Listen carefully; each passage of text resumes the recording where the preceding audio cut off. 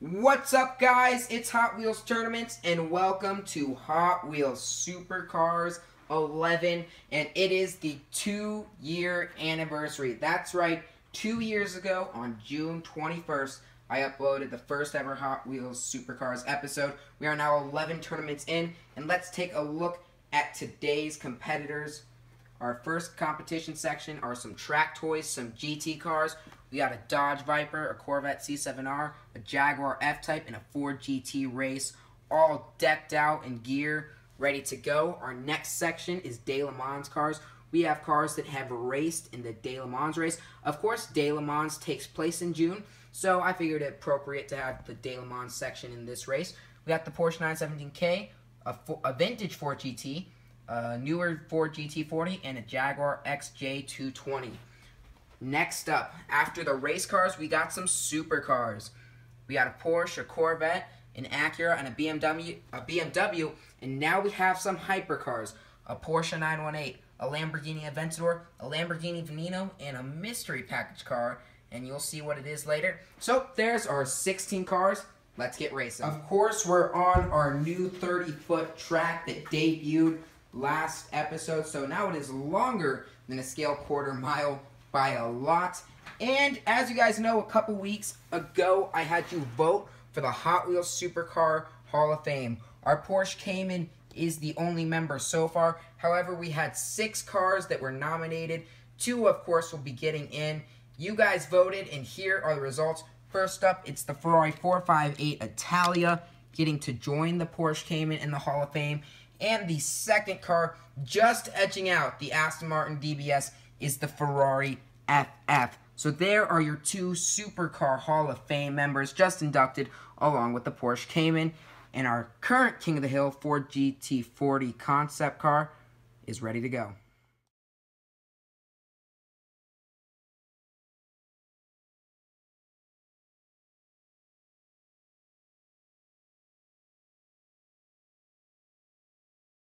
First matchup of the day, we got a couple of American GT cars going at it. We got the Dodge Viper ACR versus the Corvette C7R. Let's get to the race. Our first couple cars are set and ready. First race of Hot Wheels Supercars 11 starts in 3, 2, 1. Corvette's got the early lead and holds onto it, fending off the Viper. Corvette.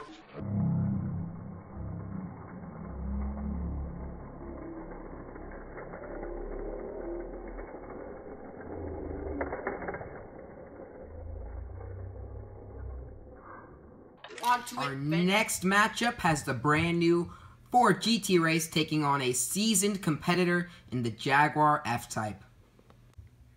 The winner takes on the Corvette C7R. Ford versus Jaguar. America versus Britain in 3, 2, 1. Jaguar got the early jump. It's neck and neck down the straight. Oh my goodness, did the Ford GT Race get it at the very end? Yes, he did. We'll double check on replay. Early jump. It's neck and neck.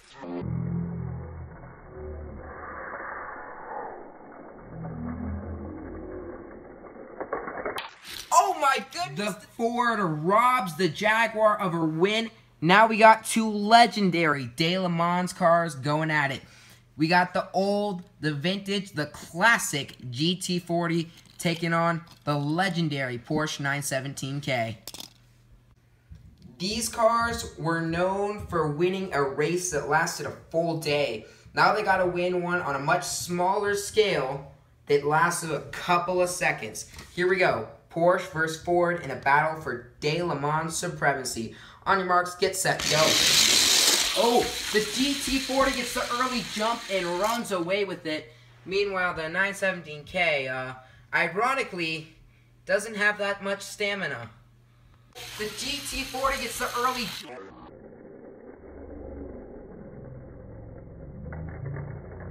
Away with it. Next up, we got 2 more modern De Le Mans cars. The Jaguar XJ220 ran in the 90s, and we've got the newer Ford GT40. Ford GTs are already 2-0 today. Can that trend continue to keep going?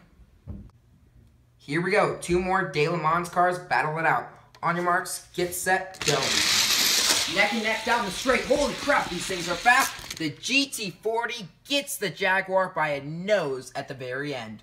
Down the straight. Holy crap.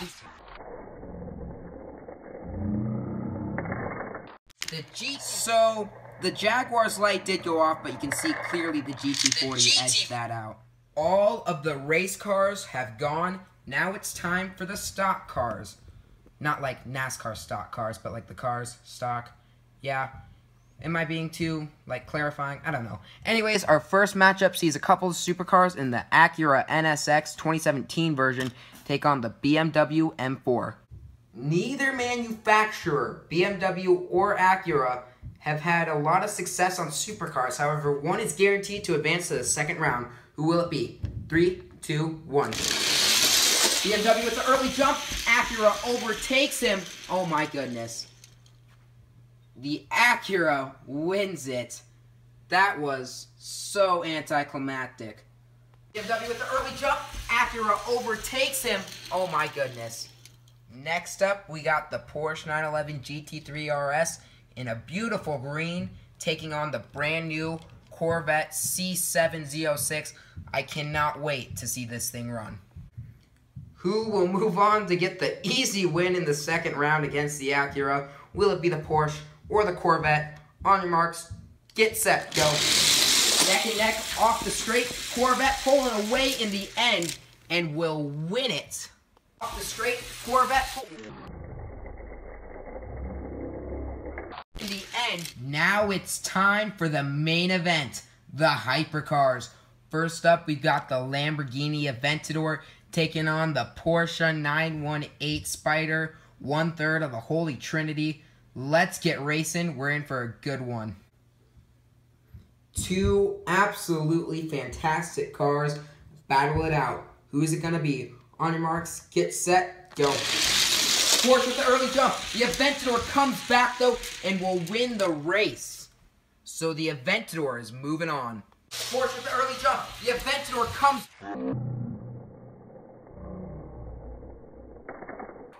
One monstrous Lamborghini in the Aventador has already moved on. Now we have another one in the Veneno, taking on the mystery pack car, the Mazda Furai. Hopefully it doesn't blow up. Give me a thumbs up if you got that reference. If you got that reference, you are a true supercar fan. If you don't, just look up the Mazda Furai on Google and you will understand. Anyways, we got two absolutely awesome hypercars battling it out. John got the reference. Oh, and by the way, thanks for helping out again, John. Two mean-looking hypercars are going at it. On your marks, get set, go. Veneno with the early lead. Furai battling you back, and he will take down the Veneno. Furai battling you back.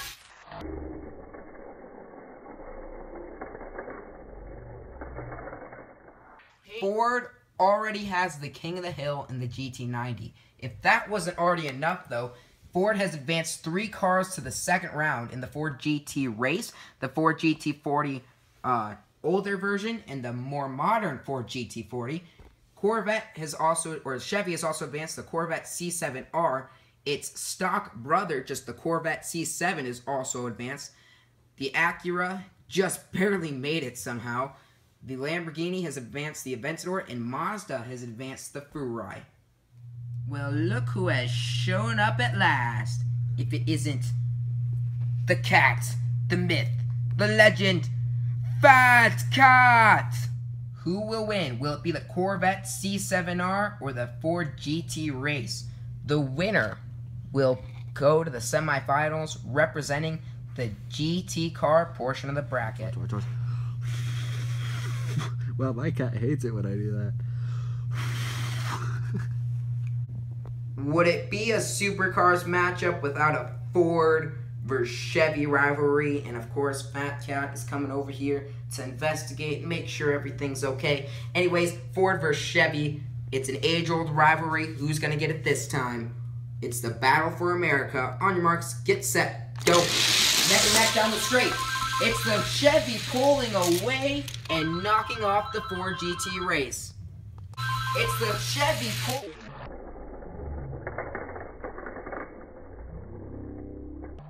and knocking off the Ford GT race. Now we've got two versions of the Ford GT40 going at it. We've got the original version from Matchbox taking on a slightly newer version from Hot Wheels. The Fords face off. Who's headed to the semifinals? On your marks, get set, go. Neck and neck, and now the Hot Wheels GT40 pulls away. So, of course, a GT40 is headed to the semis. And now the Hot Wheels GT40 pulls. Time to figure out which of our four supercars was fastest. Will it be the 2017 Acura NSX or the new Corvette C7? We all know this is going to be a landslide, so let's get it over with. And of course, the Corvette is destroying, not even close. And if it was possible, somehow it was, the Acura does even worse. And of course, the Corvette. Time to see which of the cars was fastest from the Hypercars group. Will it be the Furai or the Aventador? The Aventador and the Furai face off. Who's going to get the last ticket to the semis? On your marks, get set, go. It's tight early. Neck and neck down the track. The Aventador will nose away, though, just pulling away from the Furai in the end there. Tight early. Neck and neck down the track.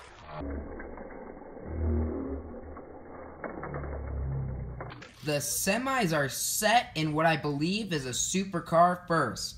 We have 3 American cars, 2 Chevys, and a Ford, and 1 Italian car. Once again, Lamborghini makes it to the finals. We've got the 2 variations of the C7, a Ford GT, and if you guys have watched supercars, you know that the Ford GT is very dominant. I believe variations of the Ford GT have been to the finals on 3 separate occasions, so that's impressive.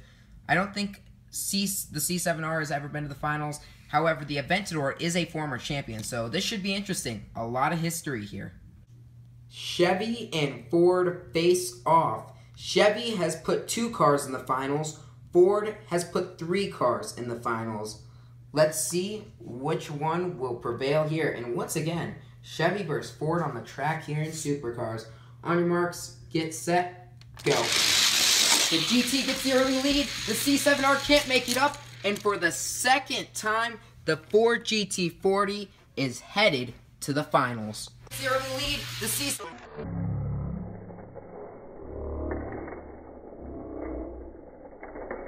Chevy missed its first opportunity to advance. However, the C7 is still in it, but it's facing a formidable opponent in the Aventador. The Aventador has had a couple of disappointing runs after its finals appearance in Supercars 2. However, a victory here can absolutely put all of that to shame. On your marks, get set, go. We're off. Lamborghini with their early lead. The C7 coming back, and the Aventador passes for the 3rd time in the race. Oh my goodness, what a back and forth matchup that was. Absolutely incredible. We're off. Lamborghini with their...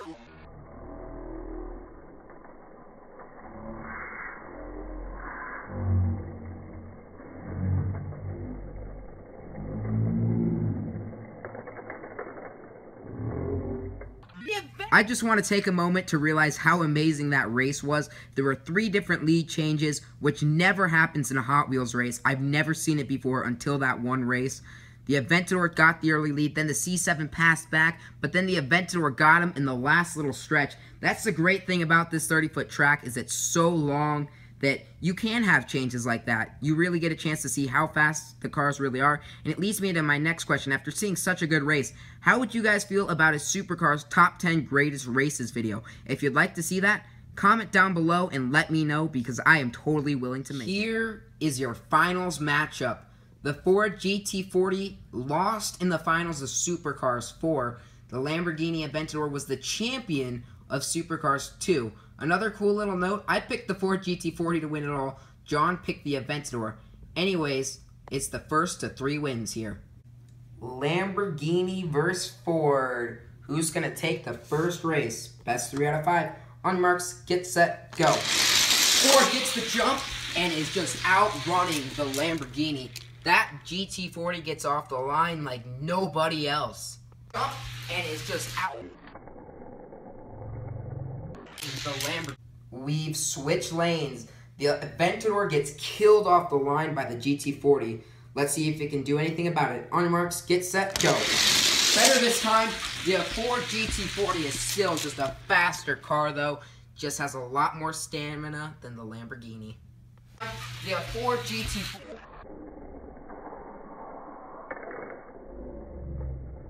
The Lamborghini is down 2-0 to the GT40. If the Aventador is going to turn things around, it has to start now. On your marks, get set, go. Even off the line, but the GT40 just has the acceleration. The Aventador cannot match it. The GT40.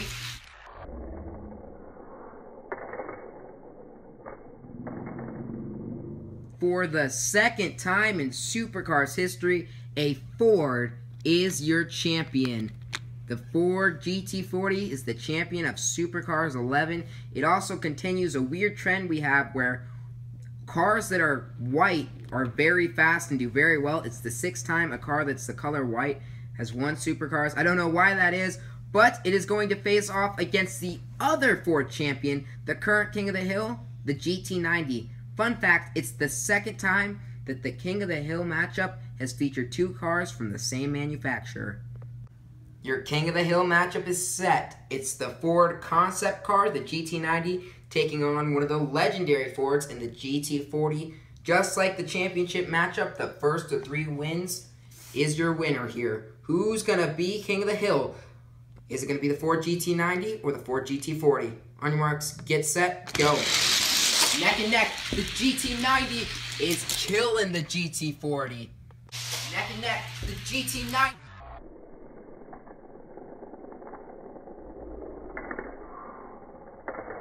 Killing. We've switched lanes for this race, of course, and it's worth noting the Ford GT90 can set a Supercars record for most tournaments as King of the Hill. The record right now is 2. He's tied with the 458 Italia and the FF, who are both Hall of Famers. No car's ever been king for 3 tournaments straight, which I find a little weird. But here he is with the opportunity to do so, up 1-0 on his brother. On your marks, get set, go. And it's the GT90 just smoking the GT40. In the same way the GT40 had the acceleration over the Lamborghini, the GT90 has the acceleration over the GT40. God, GT is a lot to say. I'm getting a little tired of it. GT90.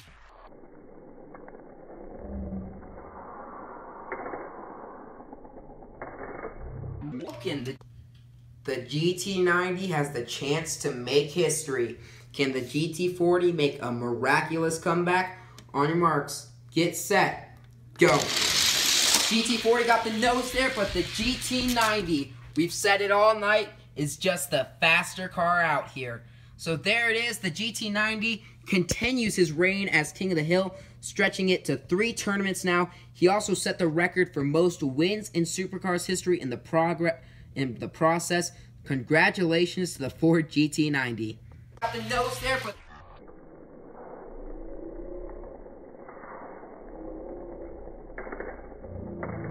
thank you all so much for watching Hot Wheels Supercars 11. I really appreciate it. I have a lot of fun filming them. So make sure to drop a like, a comment, and if you aren't already, subscribe. The Ford GT90 is still your king. The Ford GT40 falls just short. Comment down below any cars you want to see race. So that's all for now, guys. Peace.